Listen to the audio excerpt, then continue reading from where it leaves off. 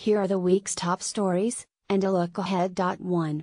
World leaders, who will gather in New York this week for the UN General Assembly, are facing no small number of international crises. Just days after the UN adopted new sanctions, North Korea fired a missile over Japan, its 15th such test this year. The North's threats are pushing Japan to consider an arms buildup and testing U.S. regional alliances. In Southeast Asia, 400,000 Rohingya refugees have fled Myanmar for Bangladesh in recent weeks. More than half are children, and many are without their parents.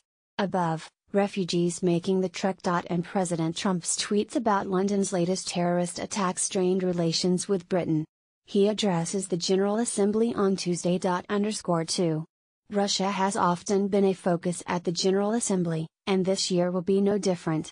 Analysts fear its huge military exercises with Belarus could be a Trojan horse to establish bases at the borders of NATO nations. The drills in Wednesday. And more of the extreme methods Russia used to interfere with the 2016 U.S. presidential election came to light. A Russian company with Kremlin ties spread vitriolic messages on divisive issues via hundreds of fake Facebook accounts, some of which use stolen photos to add authenticity, like those of a Brazilian salesman and his family. Above. Our magazine examined how the Kremlin built one of the most powerful information weapons of the 21st century, and why it might be impossible to stop. 3. The British police made what they said was a significant arrest in the terrorist explosion in a London subway station last week that injured at least 30 people.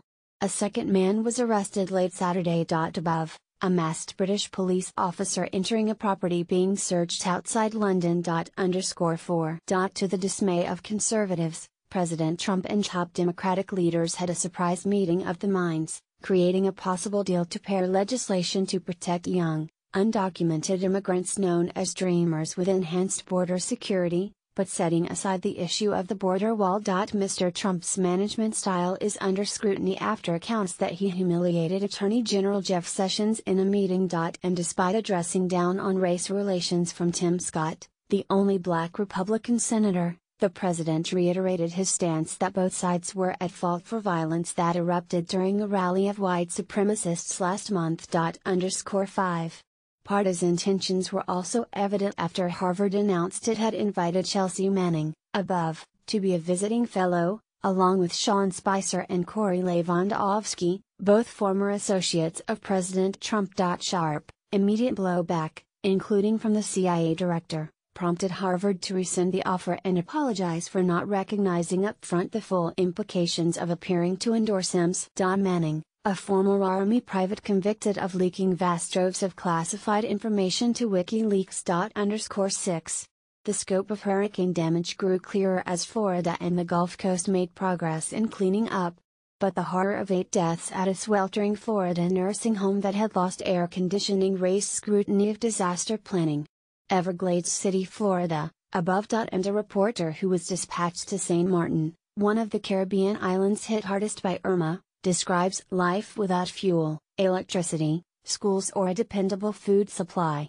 See the damage on St. Martin, Anguilla, and Barbuda, building by building. Tropical Storm Maria is the latest threat to the Caribbean, while U.S. forecasters said people on the East Coast should keep an eye on Hurricane Jose. 7. Cleanups are also in order in the business sector. Equifax took days to put together a cogent response to a breach that compromised the data of up to 143 million Americans, but don't hold your breath for more federal oversight. A lawsuit over claims of sexual harassment at the online lending startup SoFi cost its CEO, Mike Cagney, his job. Another startup, Upload, was able to quietly settle a lurid lawsuit. A kink room encouraged employees to have sex in the office, and go on with business as usual. And the former pharmaceutical executive Martin Shkreli, who's awaiting sentencing on a fraud conviction, was jailed for offering $5,000 for a strand of Hillary Clinton's hair. Is there a Shkreli syndrome? Researchers say that engaging in illicit behavior as a teenager may point to the success of entrepreneurs, and also foretell their undoing. 8.